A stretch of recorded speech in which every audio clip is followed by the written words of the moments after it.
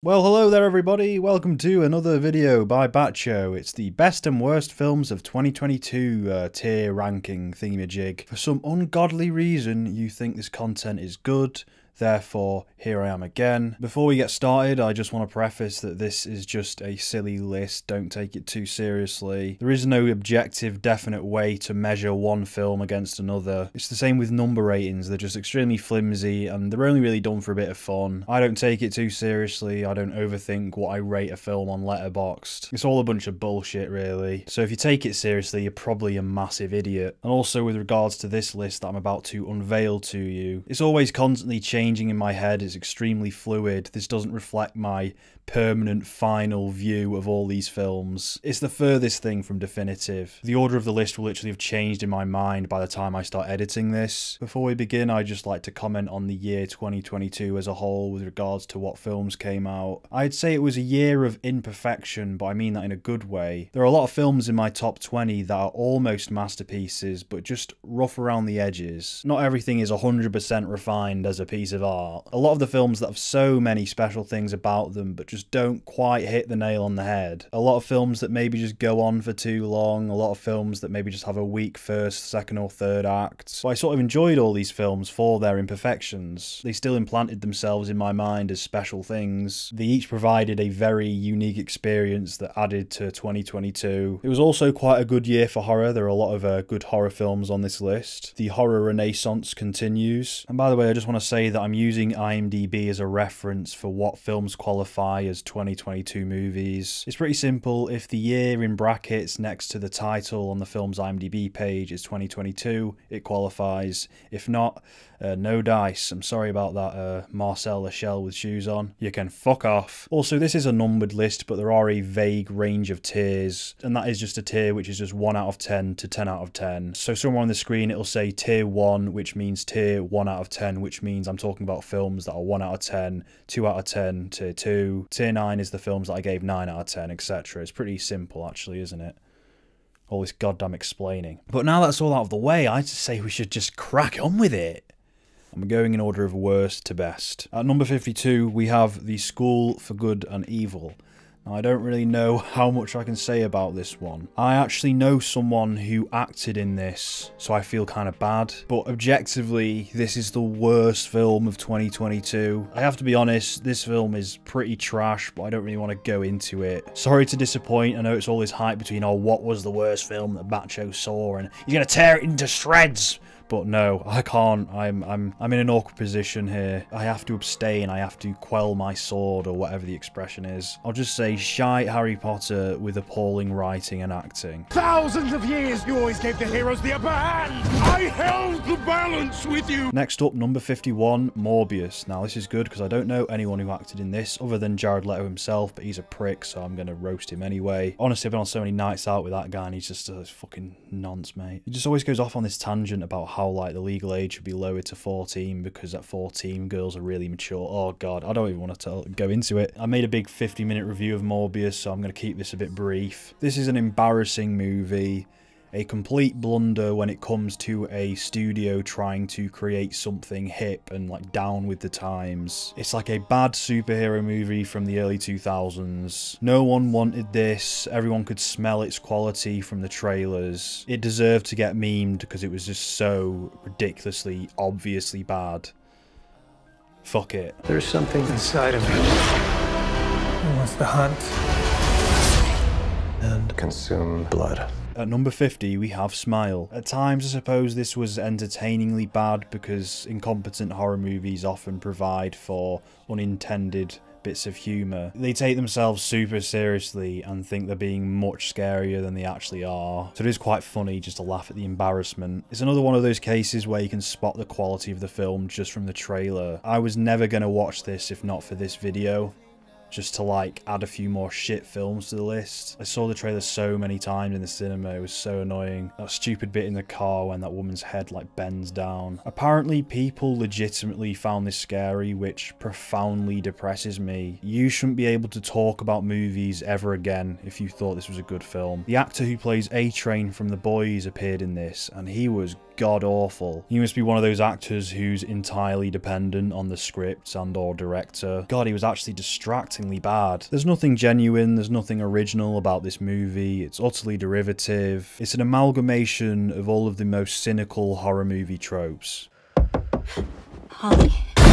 At number 49, we have Your Christmas or Mine. Oh yeah, baby, the iconic film from 2022. Me and the family wanted to watch like a cheesy film for Christmas. Nice, schmaltzy, broad, crowd pleaser kind of thing. So this isn't a movie, this is a product, and I'm not even saying that in like a pretentious way. I don't think that's a pretentious statement. It's a product created by a Christmas movie algorithm, and I can't even be too angry with it because it succeeds at what it wanted to do. It just has no artistic integrity.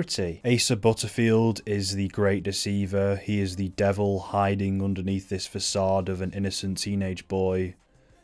Be wary of him. This film does include what appear to be emotionally charged scenes, but make no mistake, these emotions are plastic. They were formulated in a lab filled with stoic business heads. It's a successful product, but an utterly empty piece of storytelling. You don't get to choose your family. But for my money, Christmas is the most important of all.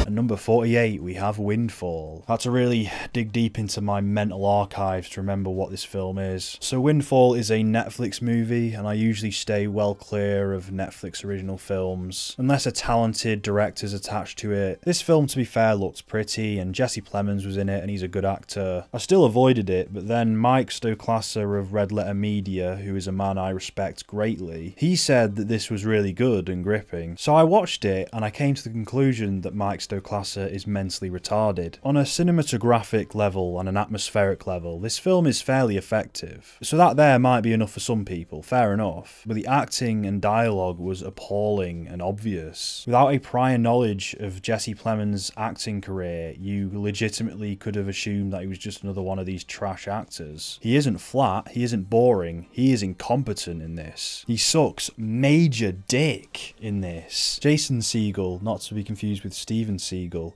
is also in this. And he's that goofy guy from How I Met Your Mother, so when he does a serious acting role, it's automatically very good and very profound. No, it's not. He's at times competent in this, I suppose, but most of the time he's just flat. He's never been a good actor. Make no mistake, I remember forgetting Sarah Marshall. And this was at an age of like 13, 14, where I had little to no critical thinking. He's completely unconvincing and wooden in everything he's in. Are you saying my dad's dead?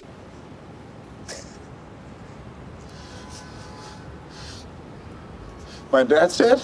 At number 47, we have Don't Worry Darling. Don't Worry Darling was a true nothing burger. Naive children trying their hand at topical social commentary. Florence Pugh was okay, however I don't want her to get typecast as this like woman who's always sad and in perilous situations as a result of like male oppression. It's getting a little bit old, I want her to do something else now. She's always just frowning on making this face look. Chris Pine phones it in. His character was based off of Jordan Peterson, whom the director Olivia Wilde did little to no research on in preparation for this film. I think she read like half a BuzzFeed article, so Pine's character is just nothing. This isn't a chaotically bad movie, it's just super middling and forgettable, and sometimes that can be worse. We'll be honest now and mention a positive. I thought the cinematography was good and like vibrant, but it was also purposeful. It wasn't just pretty for the sake of pretty. It's supposed to be this deceitfully paradisal world. That kind of worked well, visually. But apart from that, shit. That's what you're worried about? Our life. Alice, our life together. This. We could lose this. Number 46, Uncharted. This film was largely unnecessary. Beyond it being totally pointless, it's just a bland, Marvel-esque action movie. Completely corporate. Mark Wahlberg sucks, he clearly just didn't give a shit about this project. But Tom Holland, to his credit, he did an okay job. He actually put some energy into this. I didn't hate it, I actually found it quite easy to sit through. There were some decent action set pieces, although they were ripped straight from the game. Just play the game again, whatever. These games didn't need to be made into movies to be legitimized. Just have the games exist for themselves. If people want the Uncharted experience, they have to go to the video game medium. Even if this film was good, I still wouldn't be all that interested. Like The Last of Us as another example, that's really well made, but I just don't have that much interest in watching this story that I've already seen. I've already played in a more thorough way. Anyway, Uncharted was inoffensive fluff that kills 2 hours.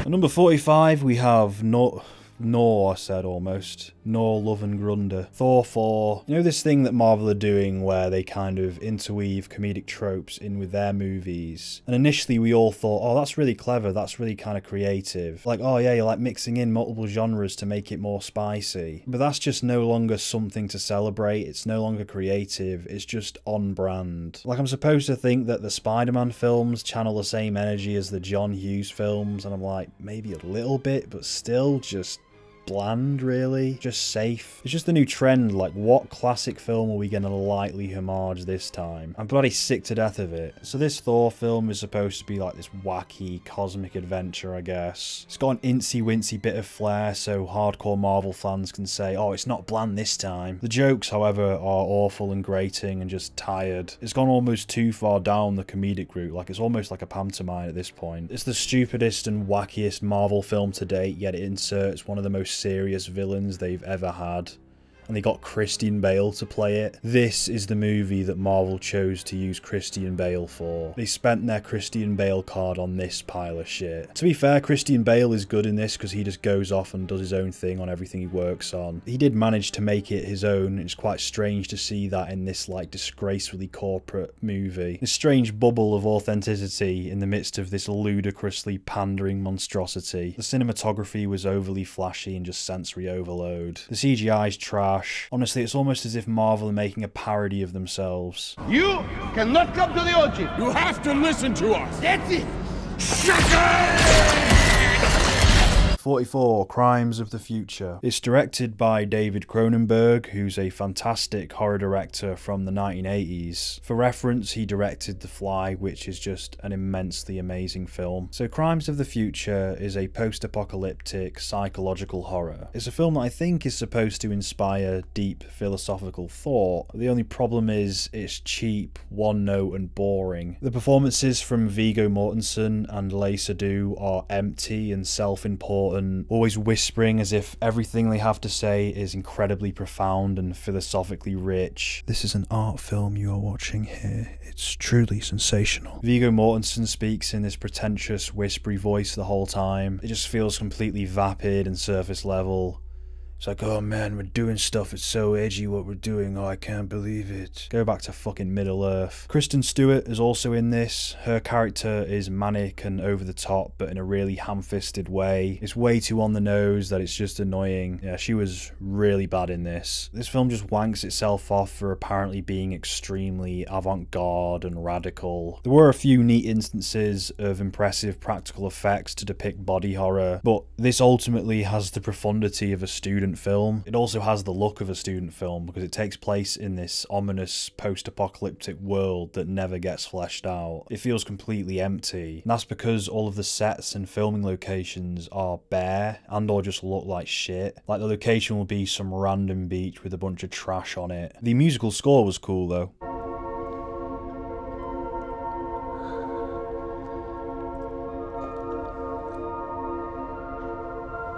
'43, Amsterdam. Some people may like this one, which is totally fine.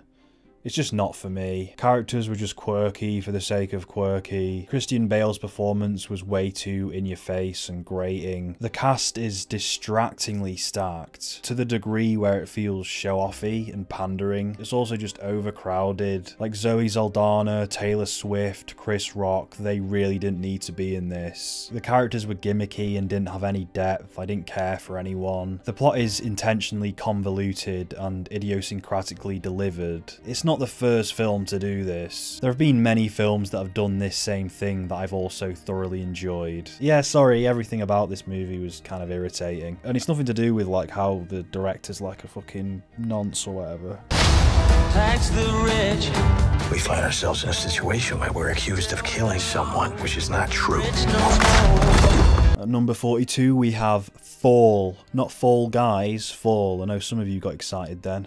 Imagine a Fall Guys movie. Now that is a film that needs to be made. Fall is like a horror disaster thriller. It's cheap and awfully acted. It's cliche and stupid. But I can't lie, it's about like fear of heights and all that. It did give me the heebie-jeebies, so it did succeed in that area, and I can't deprive it of that. It's not awful, it just has this one gimmick, which is fear of heights, going up this big tower, oh no, what's gonna happen? It went by nice and quick, and I was never bored, because I was either made nervous by the franticness of the set pieces, or just laughing at the melodramatic acting.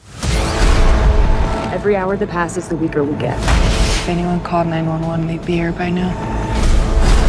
Number 41, we have Transformers 6 Escape the Matrix, sequel to a popular blockbuster franchise. As I expected, superb special effects and some really cool action set pieces. But by God, the storytelling is disgracefully crass and manipulative. Its apparent philosophical overtones are vain, dumbfounded, and platitudinous. I can't be expected to have a thorough and immersive experience just based on impressive special effects alone. Okay, moving on to the next one. Oh wait, hang on, did I say Transformers? I meant to say the other one. Which is it, the other one? Oh yeah, Avatar 2, that's the one. Oh well, I made a mistake, but all of the things I just said still apply. Just call it Avatar 2, what's this way of water pretentious shit, honestly. At number 40, we have Wendell and Wild. Oh no, here come the hipster kids. Or whatever. I think this is directed by Henry Selick, who made Coraline, or at least Henry Selick is somewhat involved in this. So it has a cool and unique animation style, but the presentation of all of these story beats are just so obvious and dumb. All of the character development was rushed to the degree that all of the characters felt vacuous. This film was just really choppy, it just didn't take the time to make any of the characters three-dimensional. It's very conceptual and it just rushes along with things. It's like they had all of these quirky story beats and they thought that just by mechanically having them play out one after the other, it would automatically make for a really good movie. Like, no, you have to account for other things like pacing, dialogue, editing. Just the general flow of scenes just feels really off in this. And not to mention it has this overt social political commentary that is so crudely intertwined with the rest of the film. But besides that, it was amazing.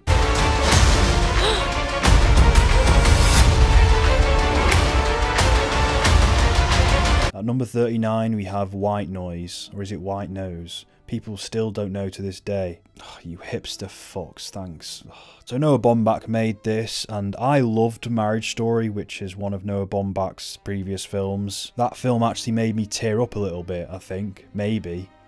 Been so long. White Noise though, well, this is apparently based off a famous novel, which makes sense because there are some very unique and specific concepts explored in this film. The narrative has the potential to be interesting. There are certainly some very specific themes it's trying to explore. The problem lies in the way it's delivered. So the characters in this film don't behave like real people, which can work sometimes in other films. Since the characters don't behave like human beings, they aren't at all relatable or sympathetic. They come across as just mouthpieces for the ideas that the film wants to express or talk about. The characters just blather on about any given philosophical or psychological concept. And I'm not even being like derogatory there, like literally it's just rambling all the way through. I imagine this kind of thing working in a novel, but here it just doesn't translate. It is quite heavily copying the style of a Wes Anderson film when it comes to how the characters talk. And that's an aspect that within those Wes Anderson films can sometimes work, but other times feel really monotonous. I really just wasn't interested in what this film wanted to discuss, and that's probably down to me not giving a shit about the characters. But also, it isn't really that much fun for you to just have your characters blurt out the themes and ideas of the movie, when really you should be finding more creative ways to put said ideas across. Again, this wasn't awful, but it was monotonous and grating. Some people will no doubt get a lot out of this, but it just really wasn't for me. May the days be aimless. Let the seasons drift. Do not advance the action according to a plan. At number 38, we have Hustle. Hustle is the kind of film that we don't really get anymore because the landscape of cinema is utterly dominated by huge blockbusters. This here is just a quiet Friday night in movie. It's simple, laid back, inoffensive. We don't really get any big comedy releases these days, so this will be a breath of fresh air for some. It's not amazing, it's competently put together. It's your basic sports movie with a bit of Adam Sandler comedy mixed in there. The Adam Sandler comedy in this film is nowhere near as obnoxious as it is in like Grown Ups or Jack and Jill. You can spot some trademark Sandler jokes here and there though. He does really like making jokes about people's appearance. Like, oh my god, have you seen the nose on that thing? It's far more grounded as compared to most of his other comedies. It's almost like a no-nonsense dad movie. It's still all-round inoffensive. The only crass thing about it for me was just the obvious use of popular music. That felt very pandering. It is a corporate comedy. I enjoyed it overall though. It's not reinventing the wheel or anything. It's fairly formulaic, but it did provide an experience that I've not gotten for a while within the film landscape. Just a chilled out movie. It's not trying to be the next Infinity War. There's no multiverse stuff in it. It's got its own small scale story to tell and it just gets on with it. I love this game. I live this game. There's 1,000 other guys waiting in the wings who are obsessed with this game. At number 37 we have Troll. Troll was a fun time. It's a Norwegian disaster movie released by Netflix, essentially a little bit like a Norwegian Roland Emmerich film. Super cliche writing, really dumb, honestly fairly pandering, but I had fun with the concept. The monster troll was cool and the whole thing went by in a flash. Komplekst nok.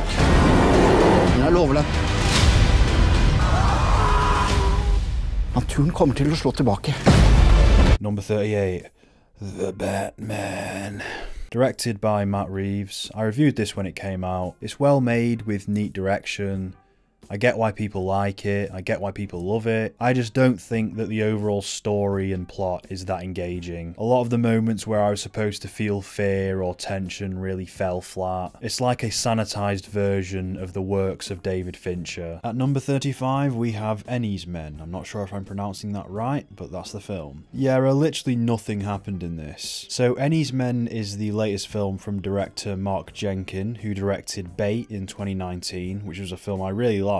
In Bait, he created an atmosphere completely unique to itself. He shoots his films like old 70s horror thriller movies. A lot of authentic film grain. His style is very reminiscent of films like Straw Dogs and Don't Look Now. The worlds that his films take place in are extremely odd and uncanny. Almost Lynchian. He also intentionally has all his dialogue dubbed over in post, which works so well towards creating unease. There's a strange hollowness to everything you're seeing, a perpetual sense that something isn't right and you just can't put your finger on it. Bait's great, I would strongly recommend that. Ennie's Men, however, well, it has the same style. All the director's trademarks are back. The plot is far more minimal and stripped back as compared to Bait. However, it's so much so that for me there wasn't anything to sink my teeth into narratively. Bait at least had this very basic narrative surrounding the main character, but Ennie's Men is just far too vague. It's very symbolic. There is a story to decipher here as well as a few themes. It still possesses some very striking imagery as well as some unsettling and innovative editing choices, but it just offers up nothing to help you get invested in the movie strongly enough for you to start engaging with all of the subtext. Yeah, sadly that was a disappointing one.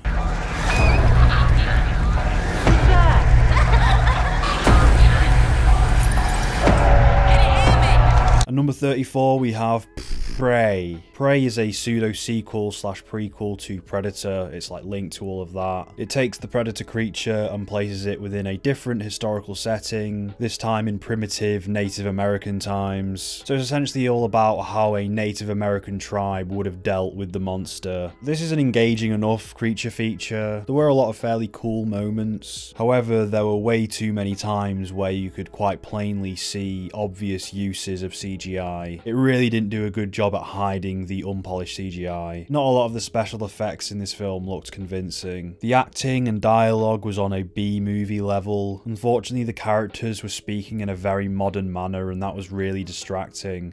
They were saying shit like, oh, get back in the kitchen to a woman, essentially. The whole cast also looked way too clean and pretty given the setting. The main character in particular, you could tell, was just an actress pretending to be a Native American rather than the real thing. It's not very immersive, there wasn't that much attention to detail when it came to authentically capturing the time period. Besides all of those fairly crucial flaws, I did enjoy myself. 33, we have Elvis. Elvis was an interesting one. So I was expecting another safe, inoffensive, family-friendly biopic about this famous rock star, and thankfully that's not really what this movie is. This movie might have some of the most experimental editing of last year.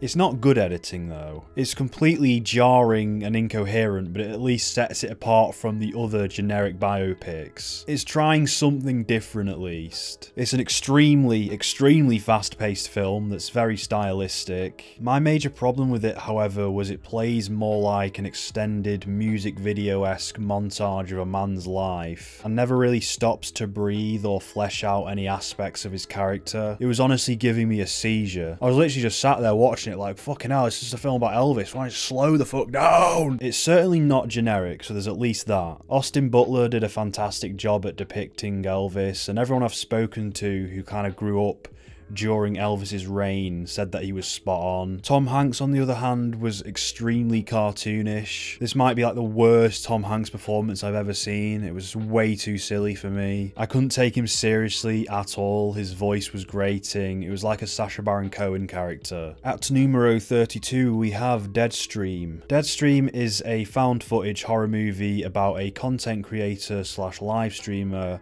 who live streams himself as he spends 24 hours in this supposed haunted house. It's a very topical and interesting watch. It's essentially poking fun at the moronic nature of internet celebrities. This character is essentially a Logan Paul type, where it's all about creating the most sensational content, covering topics in the least tasteful ways. For me, the best part about this movie was how accurately it depicted influencer culture. It wasn't perfect, and not everything was spot on, but you could tell that the people who made this movie knew what they were doing. In particular, they did a great job at recreating the style of video that these kind of influencers make, down to the editing choices and the moments of comedic levity, all of the tired tropes of pandering YouTube content, how content creators incorporate memes into their videos. All of that just felt very authentic. It's a very cheap movie, but it's not really pretending to be anything else. The lead is good, but most of the rest of the acting is quite noticeably bad, and there's only so much weak acting that you can tolerate before you just start becoming unimmersed. I did like some of the practical and gore effects, even though you could tell that they were blatantly fake. The comedic nature of the film probably softened the blow in that area. Sometimes you weren't supposed to be frightened, but more so amused, and unrealistic looking practical effects can still work for that. Overall, this wasn't perfect, but it was a cool little movie. I would recommend it, so yeah, go watch it if you want.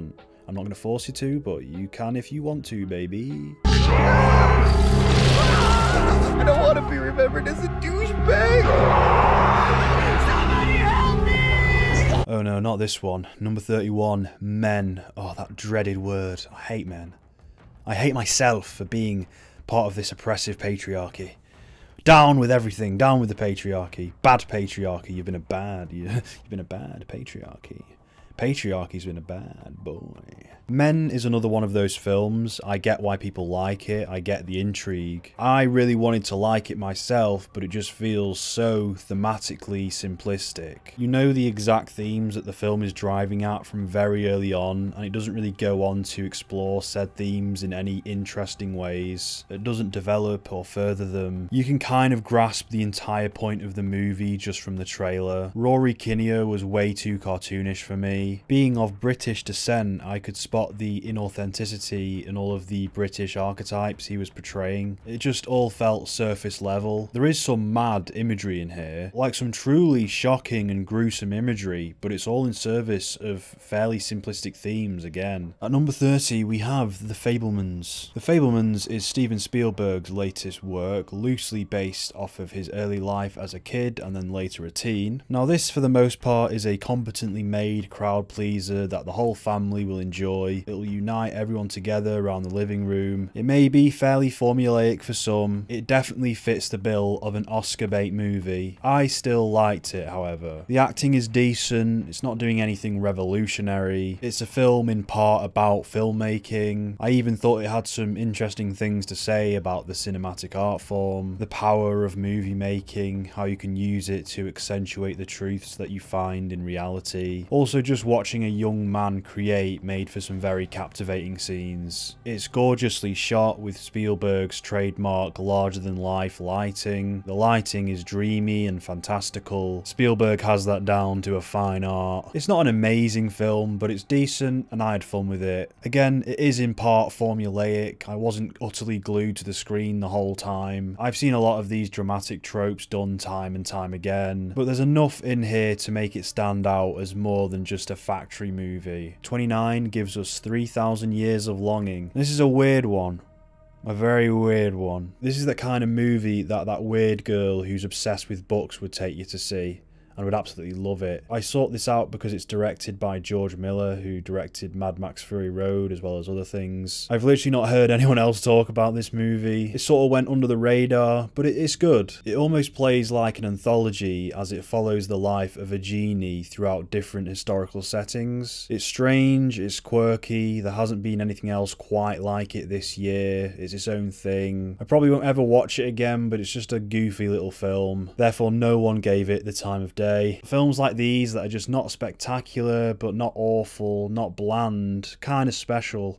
There's no place for these kind of movies anymore in Hollywood. 28, The Menu. The Menu is a film that was written by a bunch of Redditors. I like the things that it has to say about being an artist, losing your way, things like obsession over passion, and food is a very good subcategory to explore these ideas through. I often make a lot of analogies to cooking when talking about movies. If you fuck up a movie, you just give the audience a bad time, but if you fuck up a dish, you could potentially kill someone. So a lot more is on the line in that art form. The whole cheeseburger thing at the end and what all that represented, really loved that. My biggest gripe with the film was just with how cartoonish all the characters were. I know it is a satire, so maybe that's appropriate, but I just hate one-dimensional archetypes in films. Characters that feel like straw men / straw women. It didn't bother me as much as other films have that have this same kind of problem, but it was a little bit like, a little bit annoying. Not all the dialogue was all that subtle. It is certainly an interesting movie, however, and I was gripped the whole time. I was definitely never bored. 27, Glass Onion, a Knives Out mystery. What a shit title. Let's just call it Glass Onion. More eat the rich stuff. There's a lot of films this year that are going after the rich. Glass Onion was a fun time. Above all else, I was just looking for a well-written and surprising plot with unique direction. I thought Knives Out was a solid movie. These films are homaging the styles of the old-timey Agatha Christie whodunits, and they do that very well. I don't think Glass Onion is anywhere near as good as Knives Out. The mystery wasn't as intriguing for me this time round, and I can't really see myself ever watching this again. I did happen to watch it twice just because I watched it with someone else, and it wasn't that good on rewatch. Daniel Craig was once again magnetic to watch. I really like seeing him having fun with a role, unlike the stale and stagnant Bond films that he just grew so tired of. I hope Craig continues to do stuff like this. Kate Hudson was against type and larger than life. She was fun, just playing an utter moron. There is a lot of humour in this, which is fairly middling, fairly like normie kind of stuff. That might have bothered me a lot more if there wasn't this fun mystery to keep me engaged. The lead actress was unfortunately quite weak, a lot of unconvincing and flat line deliveries. That's a goddamn lie. You could see an actor trying to act instead of a character. Also, this film's pretty woke.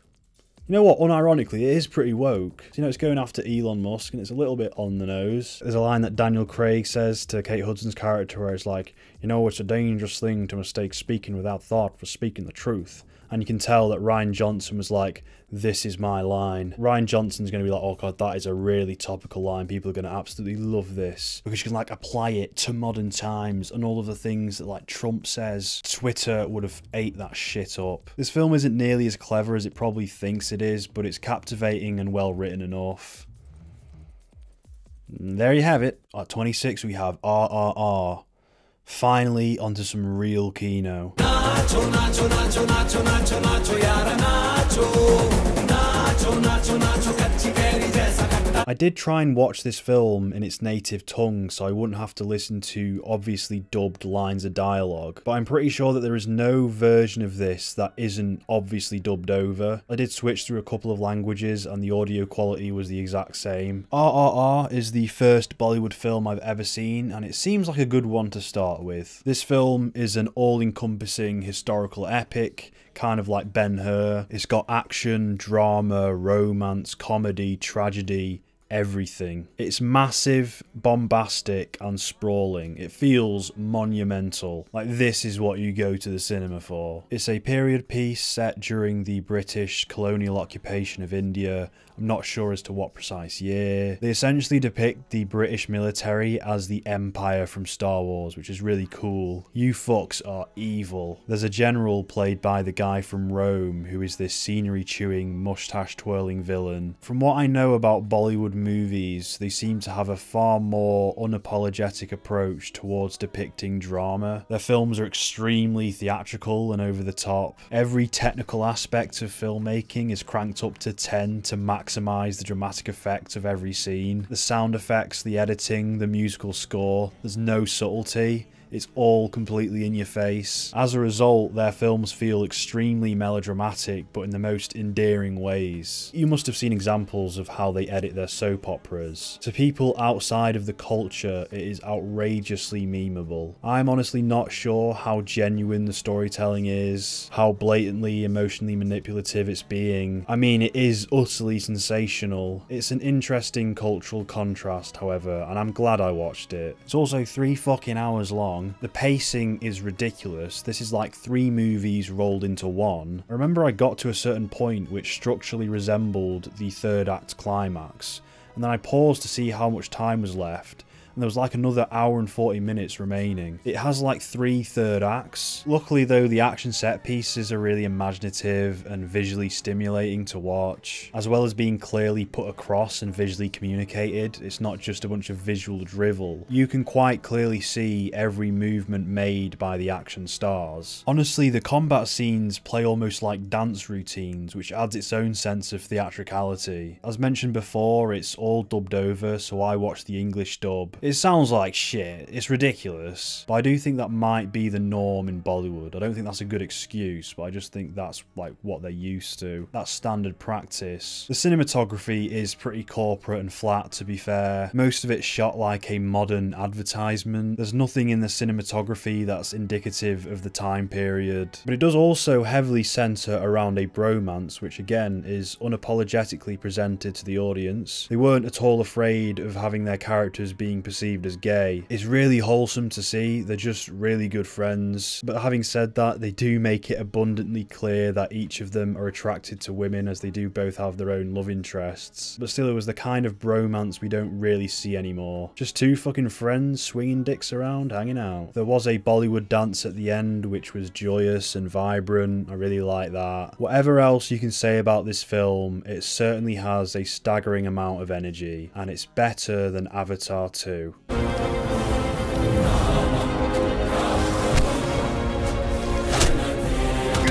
At number 25, we have Triangle of Sadness. This was a film festival darling. It won the Palme d'Or at Cannes. It's directed by Robert Ostlund, who also directed The Square back in 2017, which also won the Palme d'Or. So this Ruben guy is a 2-time Golden Palm winner, so good for him. Ruben Ostlund definitely has his own directorial style, and I don't just mean that in a technical sense, but also in a narrative and thematic sense. The Square was a very intriguing film. I don't know what it was about, but it was intriguing. It has a chaotic structure. It's far from perfect, but I get the appeal. Triangle of Sadness, on the other hand, was far more scatterbrained. So it's yet another juicy allegorical film about class. This film is at its best when it's subtly communicating its themes about class through the visuals and or the simple unfolding of events. That's the preferred way to present ideas in film, in my opinion. You can use dialogue to get points across in movies, but it should be used sparingly and almost as a last resort, I think. My favourite parts about this film were when it was illustrating its points by just showing the characters being themselves. Their simple presence and behaviour tells a story. Everything in the island segment of the film fell into this category. You were just observing what was happening and piecing together what it was all about for yourself. The statements about class that it was making, however, ranged from genuinely intriguing to a little bit simplistic. Again, some of this film is interesting, but some of it isn't. Towards the middle of this film was when it really started to sag or just get like tedious. There was a scene where an American communist and a Russian capitalist were having an argument, and you can tell like what happens there. I think you can just picture how that turns out. It's not very subtle. This film just started listing off some of the ideas it wanted to get off its chest through obvious dialogue. I don't mind ending a film completely confused and then later gradually figuring it out. All the rich people vomiting and shitting themselves, I'm not quite sure what that was all about. If anyone in the comment section wants to enlighten me, feel free. I just don't know what that was about. And me just admitting that is going to make this whole take of mine irrelevant, so whatever. This film isn't a masterpiece, but it does contain a lot of solid and subtle storytelling. It's just all over the place. I don't want to hear anybody saying no. It's always, yes sir, yes ma'am. At 24, we have Doctor Strange in the Multiverse of Madness. How dare you put a Marvel film above a Palme d'Or winner, Batcho. You've really done it now. Multiverse of Madness, or MOM to be short, MOM, is also a film that is far from perfect, but it has a few redeeming features which make it a little bit more special in my head. As a multiverse film, it's quite unimaginative and watered down. The plot is quite underwhelming in typical Marvel film fashion. As a Sam Raimi directed Marvel film, it does not live up to its full creative potential by any stretch of the imagination. Guardians 2, for instance, that is a great movie that lives up to its full idiosyncratic potential. This film does not. However, it possesses just enough of Raimi's creative trademarks to pass as a decent film, to stand out a little bit more. Wanda's mustache twirling villainous arc, how she's depicted as this creepy, unstoppable force, the energetic camera that feels as though it has a mind of its own, the goofy editing choices, Doctor Strange possessing the body of a corpse, that was awesome. The character of Doctor Strange himself is fairly generic though. The way Wanda kind of unceremoniously dies at the end felt like a nothing burger. It didn't shake up the MCU like it suggested it would. Marvel are just pussyfooting around this multiverse concept at the moment.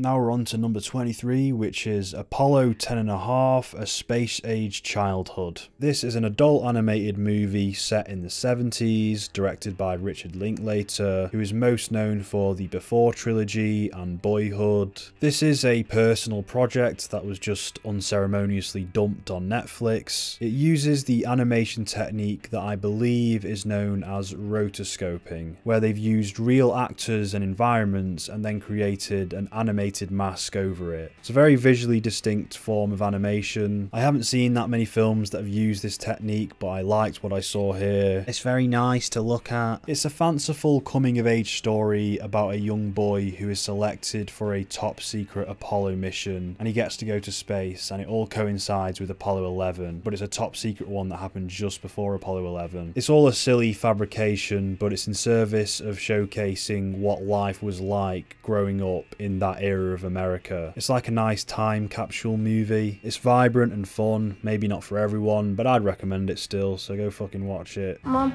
is that one a hippie? Yeah, that's a hippie. How about that one? No, his hair's not long enough. But he's wearing bell bottoms. Okay, that's a hippie. At number 22, we have All Quiet on the Western Front. Oh yeah, baby, a war film. A nice masculine war film to sink my teeth into. All Quiet on the Western Front is a poignant film set during World War I. It shows the war from the perspective of the young German soldiers, which is a unique angle for a war movie. At this time, I think war films have been done to death. Everyone has been trying to recreate Saving Private Ryan ever since that came out. Most of these films all have the exact same platitudinous message of war war bad. Oh, look how bad it is because all the boys are so young. Oh, they're too young to die. Somehow, however, despite how stale this genre has become, All Quiet on the Western Front managed to showcase the horrors of war in an authentic and fresh way. I liked how it emphasised the disposability of German lives, starting with that opening scene where they were scavenging uniforms off of the dead soldiers only for them to be repurposed for new recruits. Visual, expressive, subtle. That one particular horrific scene involving artillery units, I believe that's what they're called. I haven't seen a war film tackle that aspect before. The daunting technological mechanisms that would have been completely alien to these ordinary men. They had no idea what they were up against. It's honestly horrifying. The way that it ended perfectly cemented these themes of the futility of war. I greatly prefer this to films like 1917, for instance, which I thought was just really unoriginal. This is a solid and intellectually stimulating war film. Wieder mehr als 40.000 Tote allein in den letzten Wochen. Es ist vorbei.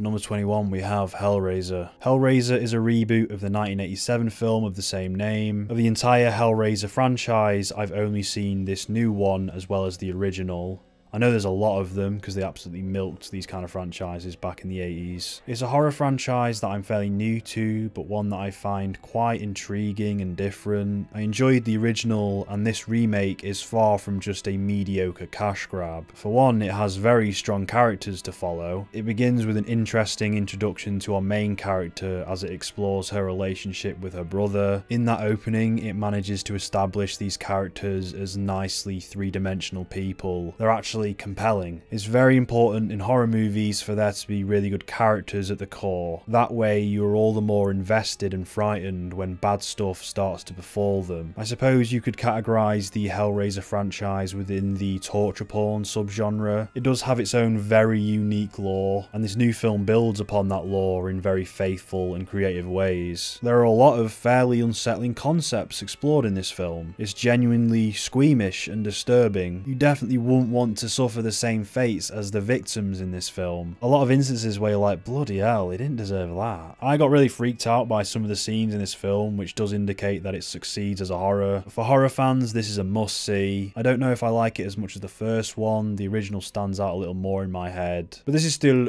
very good. What is it you pray for?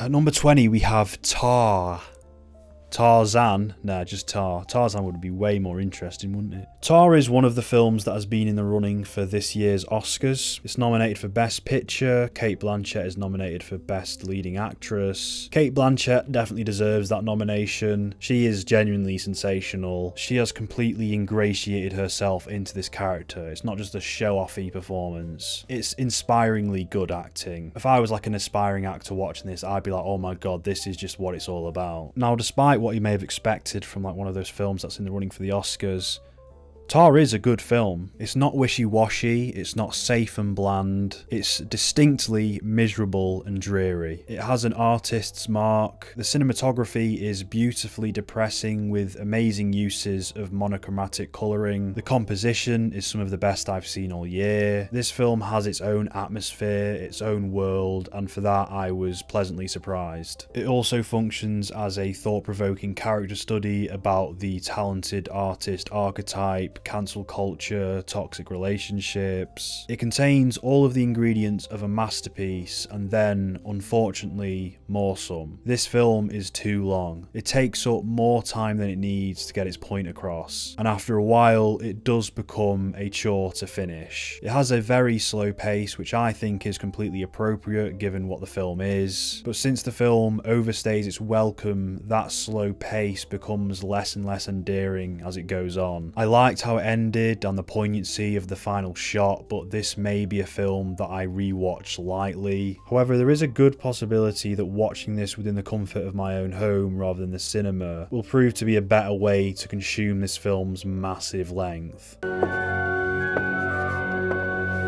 I'm worried. She's starting to disappear into herself.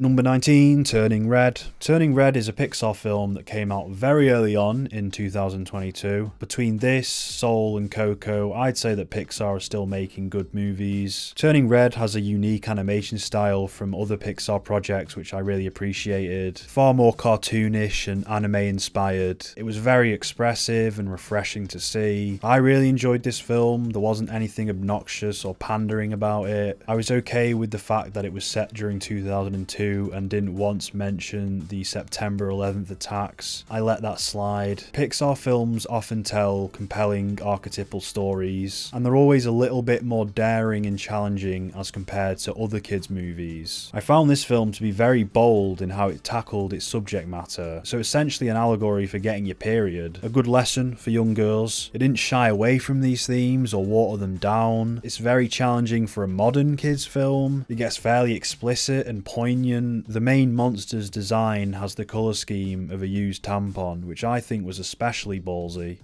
And I'm not even joking. It's also about taming the monster within you, acknowledging your aggressive and destructive side, the importance of not suppressing those emotions. So like all good Pixar films, it expressed ideas in ways that could be compelling to both kids and adults. Good Pixar film, embrace the shadow, brothers.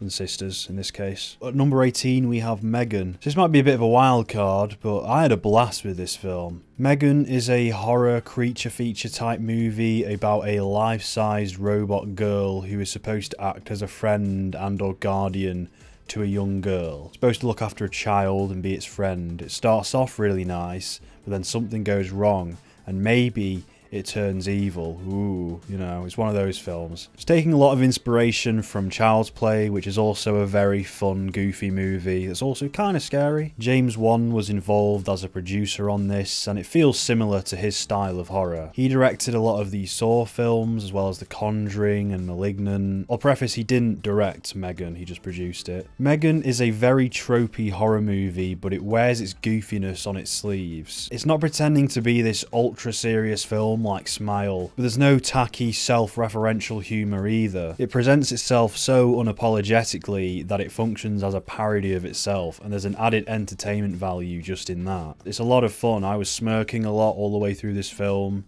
It's very amusing. I enjoyed the stupid dialogue and the over-the-top characters. The main character's boss has to be in on the joke. That was just ridiculous. Every word out of his mouth was hilariously cliche and over-the-top. Really, this plays like a kick-ass action horror movie about this robot girl. It's more entertaining and thrilling than it is scary. There are some genuinely awesome action scenes in this. Almost like Terminator-esque. It definitely feels like a fun B-movie. I like the whole gimmick of the film's creature. It was a cool concept, and they made a fun movie out of it.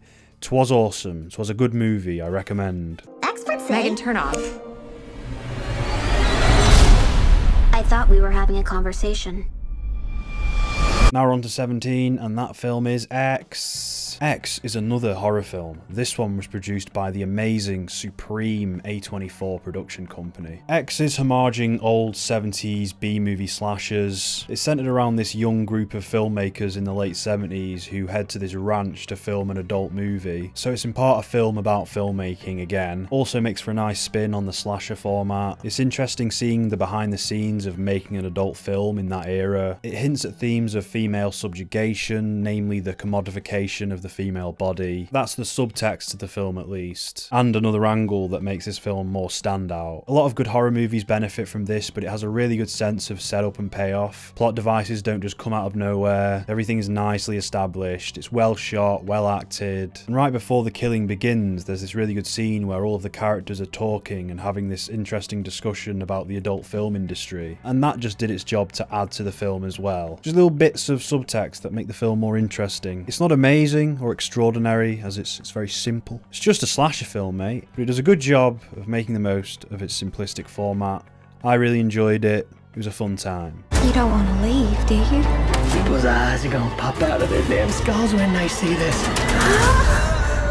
Number 16, The Northman. The Northman is another 2022 film that I made a review of when it came out, so go and watch that now, you bastards. While it wasn't utterly enticing all the way through, it still serves as a good story about the fruitlessness of revenge. It's easily Robert Eggers' weakest film, but at least he wanted to make something different. I can't say that I found the main character that interesting, but luckily the visceral journey that he went on made for a stimulating time. The things he goes through and the stuff that happens to him, that's the interesting part for me. I like this film's take on Viking culture. In particular, they emphasised how animalistic they were. The Vikings in this film heavily manifest traits that they share most in common with beastly predators like wolves. So that was pretty Sigma. I will kill you if you live.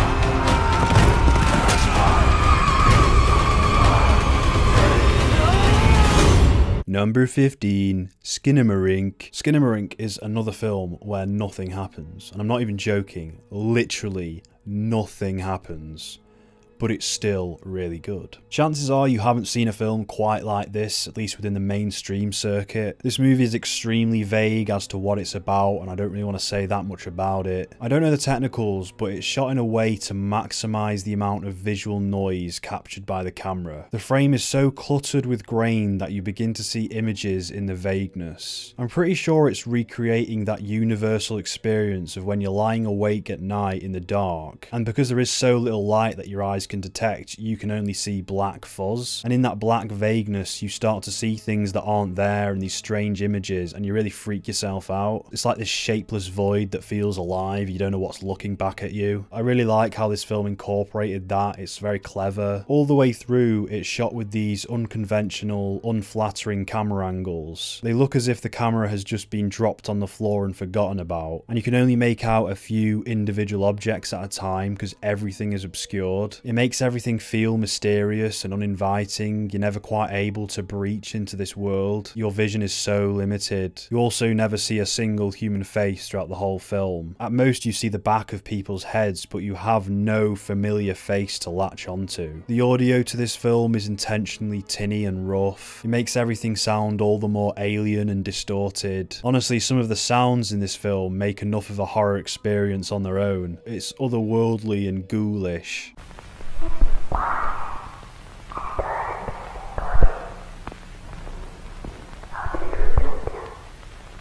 Even the simple lines of dialogue from the children in the film are bone-chilling because they're so intrusive. They're like right up against the mic, it feels, like right up against your ear.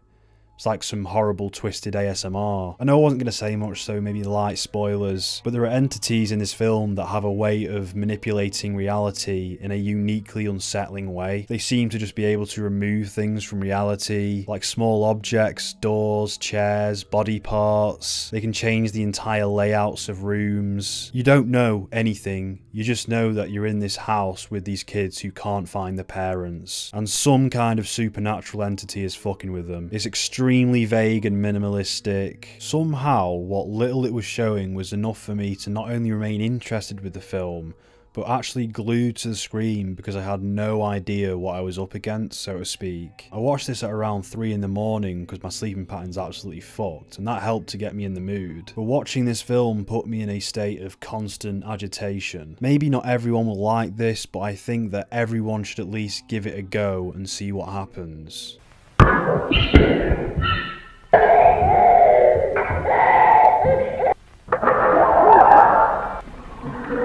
Number 14, Pinocchio. There's been a lot of new Pinocchio films recently, but the one I'm addressing now is the one that's directed by Guillermo del Toro. This Pinocchio film is actually good because it's not just a pointless reimagining. Guillermo del Toro and co. clearly had an inspired vision for this new rendition of this classic story. It certainly is the most grittiest and mature take I've seen on the Pinocchio story. This is more so targeted at adult audiences. It takes place within a world that more closely resembles our own. It's very explicitly set in Italy during World War II, which is another thing that is heavily incorporated into the story. Like, Pinocchio literally joins the fascist Italian military. It's appropriately done. It all serves his character arc of becoming an honourable and responsible boy. Fascist dictatorships are a good way to showcase the dangers of becoming fixated on a narrow-minded ideology. It was an interesting lesson to see the character learn. The iconic character of Mussolini also makes an appearance in in this,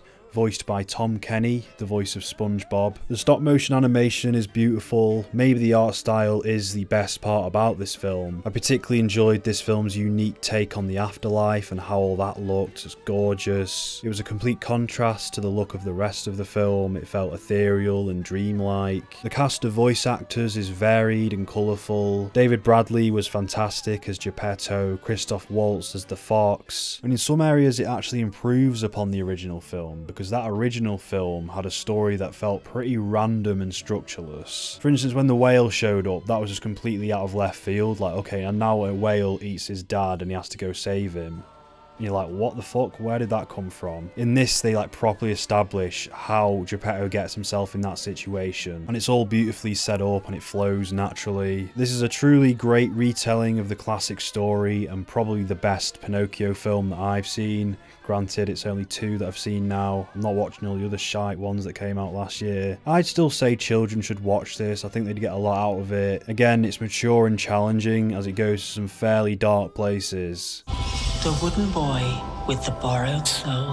While you may have eternal life, your loved ones, they do not. Numero 13, Barbarian. Barbarian is a subversive horror comedy that actually manages to be entertaining and fresh. There are 3 distinct segments to this film. I think my favourite was the first segment. It was extremely slow but always tense. It took its time getting to the punch, which I really appreciated, and for a good 35 minutes I was utterly hooked. The performers in that scene played it in a very relatable and naturalistic way. The second act throws you off and takes a huge turn, but gradually aligns itself back with the central plot. I also really enjoyed the second act. Justin Long was awesome. He played a really funny arsehole whom you almost felt sorry for to an extent. I wanted Justin Long to have a redemption arc, which almost happened, but he just was too much of a doofus. He did get his comeuppance, which I appreciated, showcased in a really disgusting manner. The third act, for the most part, kept the quality consistent. Obviously, when the mystery is completely gone, it's inevitably going to be less interesting. My only gripe with this section of the film was the homeless character. He was obviously serving as an homage to a particular horror movie archetype. The rough homeless man who you think is evil but then turns out to be good. He supplies the exposition on the monster. Even though he was homaging a B-movie, I still thought his performance was distractingly quite bad. Furthermore, I also liked how it utilised the real-life locations of all of those abandoned Detroit suburbs. It's a literal ghost town, and I think that acts as a very good setting for a horror. Again, like with X, there's a lot of subtext to this film. I'm not going to go into any of it now, but it's well interwoven with the story. Expressed very subtly and never directly said to the audience, like, hey, this is what the film's really about. Overall, this film was an absolute blast, and I'm looking forward to watching it again someday with like a few friends maybe, see what they think of it. This is perfectly natural. Number 12, Bardo, A False Chronicle of a Handful of Truths, the most pretentious film of the year. This is Alejandro González Iñárritu's latest film. He was the director behind Birdman and The Revenant. Bardo is far less accessible than those 2 films. This film appears to be very autobiographical for Alejandro. It's very introspective and perhaps indulgent. It's essentially about this documentary filmmaker / journalist having this self-analytical episode. We take a non-linear, almost flow of conscious-esque look back at his whole life. The character is very self-critical about himself as well as his work. In many ways, this is Alejandro having a conversation with himself, which, depending on the intellectual profundity of the artist doing this, can either be actually interesting or completely tedious and dull. And luckily, I believe that this artist fits the former description. The psychological, philosophical, sociological concepts it discussed were stimulating to sit through. The production value was vast and included some eye-catching set pieces. There's going to be many people who strongly dislike this for being self-indulgent, which again, in many ways it is, but I found that almost every scene had something of value to express and or explore. I think it will appeal to people who are involved with any form of artistic or creative pursuit, as the internal monologues put forth by this movie are ones that I believe to be very common for creative types to have with themselves. I'm not trying to say I'm like like a big creative guy because I liked it. I just liked it for my own reasons. I'm not trying to like big myself up like, oh, only creative people or whatever. Only artistic people will find substance in this. No, not at all. It's fine if this isn't your thing, but I got a fair amount out of it. Bardo? More like Bordeaux.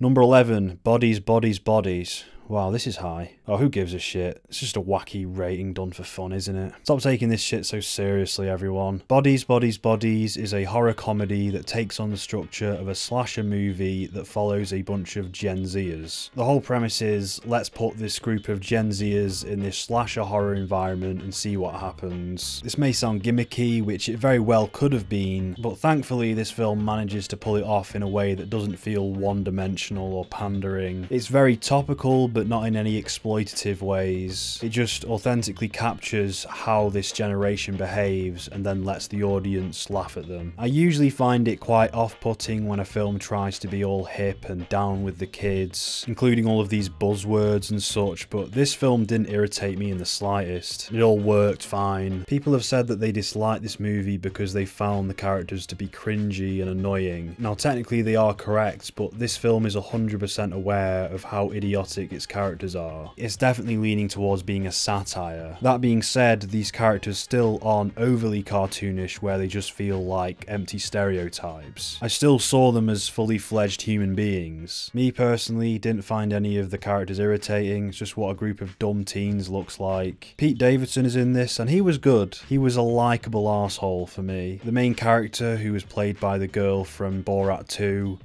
really distinct on-screen presence. She was a really relatable character to center the whole film around. She was like, what the fuck is going on? What the fuck's wrong with these people? There's also a lesbian couple in this film, and as it's produced by A24, they depict that relationship very tastefully. It's so easily done when you just don't treat these things like fucking carnival attractions. It's unapologetic as well, it ain't like fucking Buzz Lightyear. This film opens with a close-up of the two women having a tonguing session. This film was a lot of fun and offered an original spin on the slasher format. I know I've already said that about a couple of films on this list, but it just so happens to be the case that horror films were just doing that last year. A lot of horror films in 2022 tackled the slasher format and offered their own unique twist on it. And it was very wholesome. You pushed her! Liar! You just want to be me. What is happening? At number 10 we have Top Gun Maverick. Top fucking gun, eh? This movie was incredible. This might be the most generous placement on this list, but on an action level, this film excels. The attention to detail that Tom Cruise and co maintained whilst filming these action set pieces is truly overwhelming. Movies are supposed to be hard to make, and this constantly made you go, good lord, how did they capture this on film? That is the magic of cinema, it should completely stun you. So the action is top notch, it's well shot, well envisioned, well orchestrated. It's not just a bunch of fast-paced nonsense, it's sophisticated and detailed. Shooting things the hard way always pays off. Doing it for real, doing it authentically, always rings true for the viewer, even if they're consciously aware of it or not. Effort, passion, and precision within filmmaking always translates to something truly special. I respect Tom Cruise for his dedication towards capturing these set pieces authentically. Seeing as though the action is this film's strongest asset, it smartly orients itself in such a way where the action is at the forefront.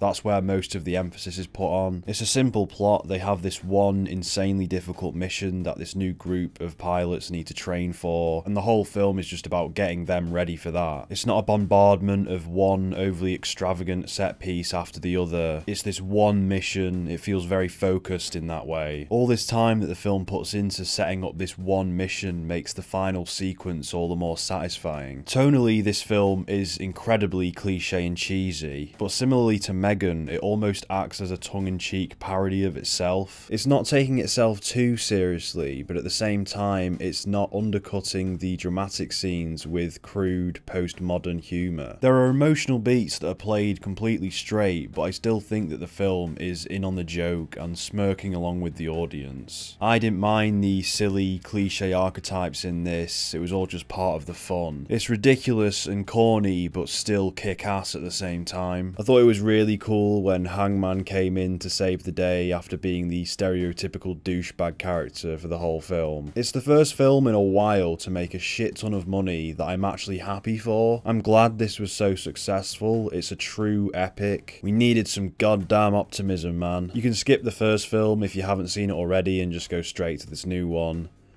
It's way better than the first. Go see it now if you haven't already. Number 9, we have Pearl. So Pearl is actually a prequel film to X, which we were just talking about before. Apparently, director Ty West and actress Maya Goth got the idea for this prequel story for the Pearl character whilst they were on location filming X. So the old grandma from X, this is her prequel origin story, Pearl. It just seems like such a wholesome way to come up with an idea. Just something that spawned completely spontaneously whilst being creative from nothing other than an authentic desire to tell a story. I mean, that's literally the best circumstance from which a prequel movie could have been envisioned from. While X was a fun film that I enjoyed, Pearl cranks things up a notch. This is a full-on character study. At first, I did find Maya Goth's performance to be a little gimmicky and unconvincing. I wasn't sure if I was going to like this film, but as it went on and we looked further into her character, I was violently proven wrong. In many ways, it's similar to X since it's a stripped back and simple story. Plot-wise, very little happens, but it's what it does with its simple structure that makes it stand out. It does a lot with a little as it focuses in on the psychology of this Pearl character. I do love small-scale films with very short runtimes that still manage to tell a provocative and memorable story. It just proves how resourceful you can be as a creative storyteller. Near the end, there's an extended monologue by Maya Goth's character where the camera stays locked on her for a good 5 minutes. And for all that time, she completely grips you. She is sensational there. All the while, you see nothing but a fully realised character. It's powerful stuff. That extended monologue greatly improved the movie for me. It kind of made it. Yeah, Pearl was Kino.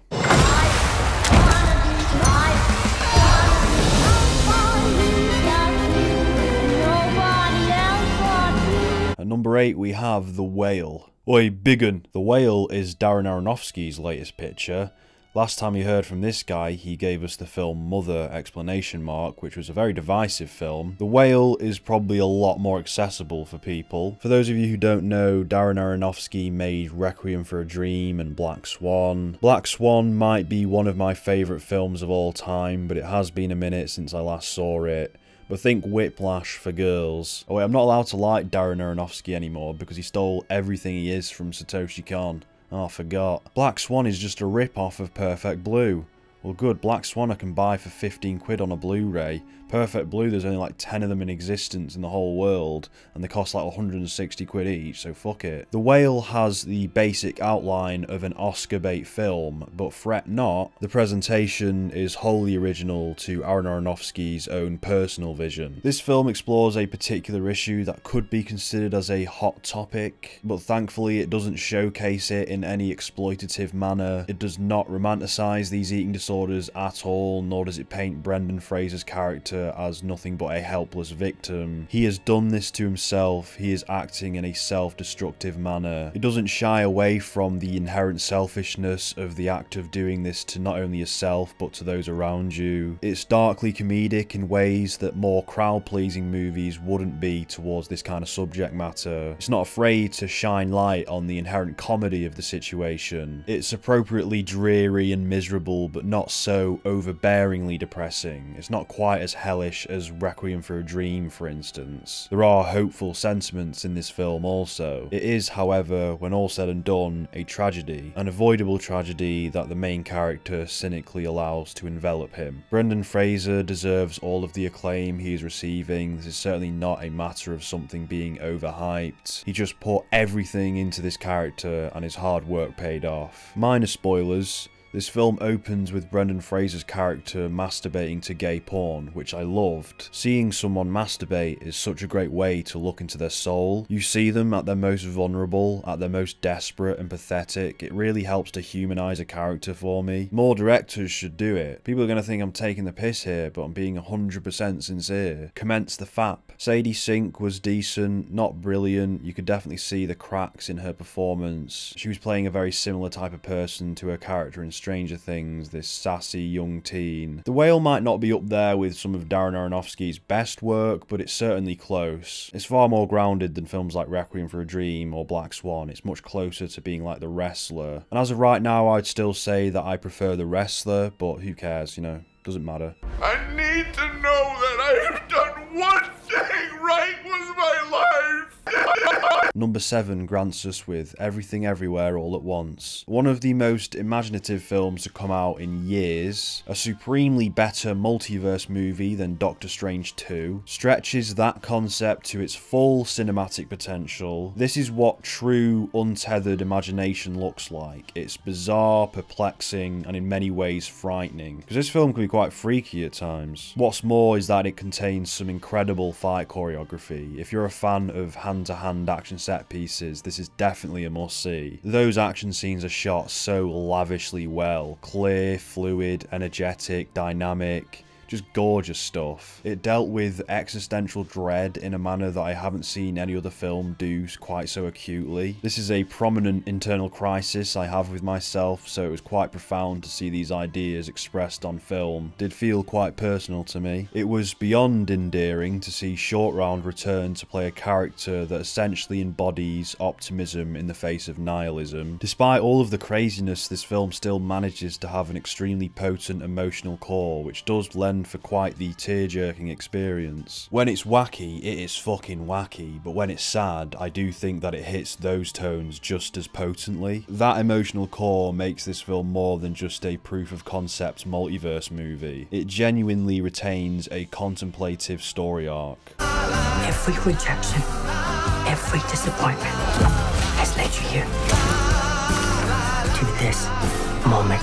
At number 6, we have Blonde. Wildcard, bitches. This might be my most controversial placement. You already know that I like this film if you saw my review. On a technical level, this has some very experimental editing choices, all of which worked and had their intended effect on me. It's almost Lynchian in how experimental and strange it is. The cinematography is sensational. The score, which may be the best part about it, was transcendent. Ana de Armas put so much of herself into this role that it hurts. That's perhaps my favourite performance of 2022. Despite what people are saying about how this depicts Marilyn, it creates its own version of Marilyn that I had nothing but sympathy for. The best way to look at it, I think, is as an allegorical depiction of Marilyn Monroe to tell a broader story of the history of misogyny in Hollywood. I think if you look at it that way, it's a near masterpiece. Don't get me wrong, it's still rough around the edges and kind of indulgent, but even all of the indulgent filmmaking techniques really resonated with me. Blonde provided the most visceral and unnerving experience of last year for me. I was in a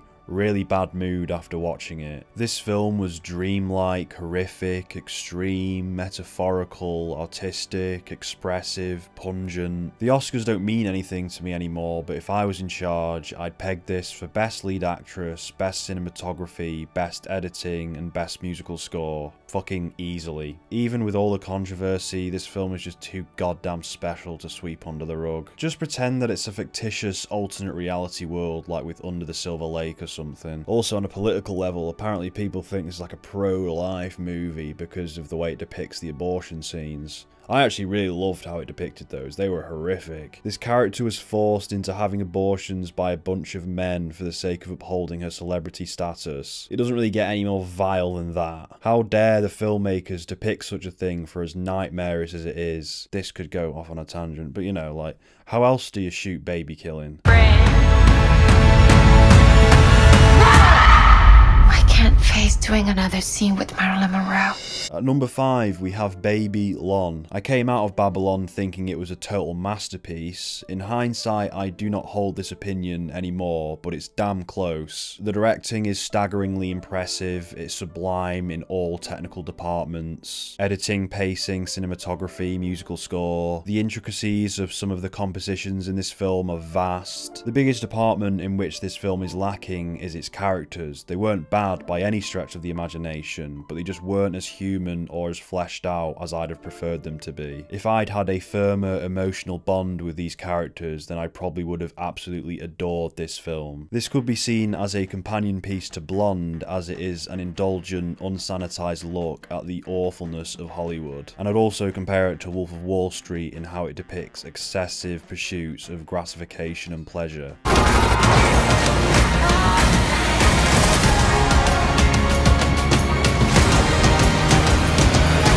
Number 4, we have The Banshees of Inisherin, Friendship Gone Wrong. The reason that this film is so high up on this list is because it near enough achieves everything it set out to do. There's no fat, it holds your attention all the way through, it has a provocative and engaging message, its characters are familiar and relatable. Colin Farrell did a really good job at playing an idiot, it was believable but not too cartoonish. Kerry Condon was also standout and completely set herself apart from her other roles such as her Better Call Saul one. Brendan Gleeson once again delivered. It's not a particularly new performance for him, but it's still good. Barry Keoghan, however you pronounce it, he will always have a seat at my table. I'm glad he was playing someone a little more innocent and sympathetic this time. The atmosphere of this film also adds to the experience, especially pertaining to the unique setting. I loved how it fully utilised its distinct location to complement the moods of the film. It's a slow and quiet character study, but it delivered on everything that it needed to be an engaging watch. It ended very memorably, and I walked out feeling that I'd simply watched a polished and well-made work of art.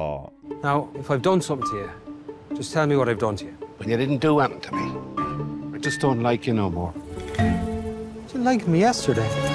Number 3, we have Nope. I really should have done a review for this when I initially watched it, because I really like this film, so sorry to deprive you of that. I also wanted to do an analysis video where I talk about all the themes and what it meant, but so many other people on YouTube are doing it. It kind of got absolutely rinsed, this film, in terms of people analysing it, so I kind of got demotivated to do that. Nope explained, Nope cracked, everyone was just fucking sinking their teeth into it. On the surface, Nope is a very odd film about a brother and sister trying to capture a UFO on camera. I'd say there's enough entertainment value in that alone for you to find the film gripping. Minor spoilers, I suppose. The direction that this film took with the alien was really inventive and cool. Really good twist. I don't know how to put my finger on it, but this film possesses the same sort of magic that Close Encounters did. Every ounce of this film was directed in this super specific, uncanny way that Jordan Peele seemingly has mastered. Already he has established his own unique flair as a filmmaker. Right from the start, it manifests such a distinct atmosphere that makes every scene engaging. And then when it does get to the horror scenes, holy shit does it deliver. There are 2 scenes in particular that are masterfully done, both involving some form of animal, wink wink. There's one flashback sequence that some might say is oddly placed within the film's runtime, but that was not the case with me. For me, that gaudy sequence had something very important to add to this film, and it came at the right time. This film showed you everything you needed to see for you to get just enough of a sense of what it's driving at. The way in which the alien, should I say, consumed its victims, brilliant, claustrophobic. The interior design of the alien is completely perplexing to what someone would expect. There's like nothing organic looking about it. The final form of the alien was beautiful and unexpected. You couldn't look away from it. It was so imaginatively conceived. Now there is a lot of intriguing subtext to this film which is left ominously vague. Going out of my first watch, I enjoyed my time with the film, but I was eager to figure out what the whole thing was driving at. I was talking before about how I love films that don't explicitly say what they're about through dialogue. They just present a series of events to you and let you figure it out. Nope is a perfect example of this kind of cryptic thematic storytelling. Fucking loved it. It's my favourite Jordan Peele film to date. It's a new cult classic horror film that I'd liken to Don't Look Now and other weird shit from history. Films that you might not fully get on first viewing, but their atmosphere alone leaves enough of an impression on you for you to have a full and unique experience.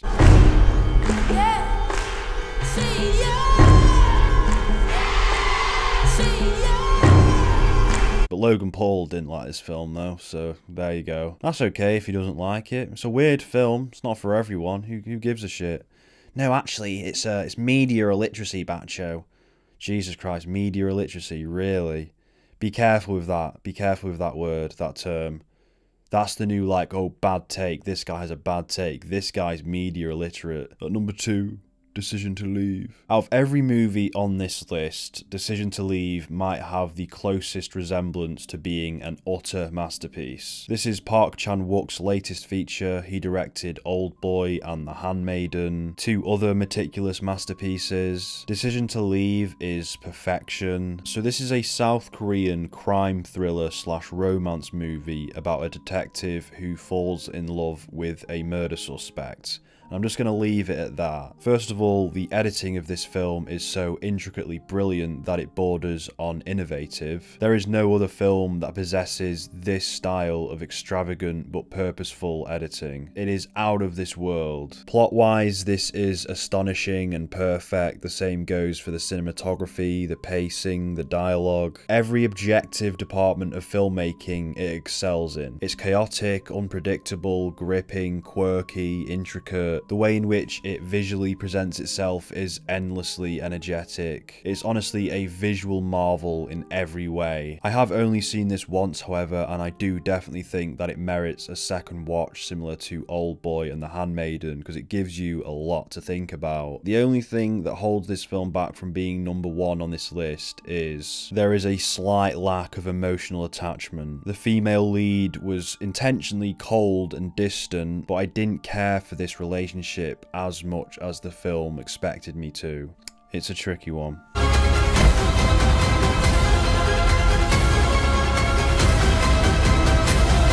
And finally, we have the number 1 spot. Oh, big boy. Oh, it's definitive. Oh, no one can argue with this once it's been said. Yeah! We're here now. Number 1, After Sun. Okay. Batcho has spoken! Batcho has decreed! Again, I already did a review for this, but this is the most heartfelt, personal, and emotionally impactful film of the year. Therefore, I think it deserves the top spot. No need for extravagant cinematography or groundbreaking technical achievements. All this needs is the matter-of-fact, honest eye of the film lens. You turn the camera on and you film what is there. You film something authentic and raw. You photograph the photograph. Shebang. Wish we could have stayed for longer. Me too. It is the best movie, apparently. Done. Right. Nice one. I can relax now. Jesus. Remember, again, you don't need to take this too seriously, alright? Just calm down. It really doesn't matter that much. It was just a bit of fun. Fucking losers, honestly. Calm your tits. You might have spotted a recurring theme throughout all of my critiques of these different films, and that being the fact that I quite clearly prioritise good characterisation and authenticity over everything else. I see films as an extension of the artist's soul, and if the artist is an insincere douchebag, the film will be this light, disgusting imposter piece of shit. It'll not be wholesome and genuine, it'll be vapid. That's just how I look at things, and it's very pretentious, but that's kind of, I like it that way anyway, so fuck off. It also seems that I'm partial to horror films, but that might be because there's just a lot of really good horror films coming out in the last couple of years. But yeah, I enjoyed that, strangely enough. It took a while to do. It's going to take even longer to edit, but I hope you enjoy it most of all, baby. I really appreciate all of the support and the comments and the feedback. You guys are amazing. I know that's cliche to say, but it is true. I mean, I'm completely dependent on you watching, so it kind of, yeah, that's the truth of the matter, isn't it? All in all, that was a doozy, and I'm going to say goodbye to you now. So goodbye and enjoy this new year as much as you can. God, what a positive sentiment to end on. Yeah, try and enjoy the new year, whatever. Get off the stage, you disgusting fat fuck. Get off the stage, you disgusting fat fuck. Get off the stage, you disgusting fat fuck. Get off the stage, you disgusting fat fuck. Get off the stage, you disgusting fat fuck. Get off the stage, you disgusting fat fuck. Get off the stage, you disgusting fat fuck. Get off the stage, you disgusting fat fuck. Get off the stage, you disgusting fat fuck.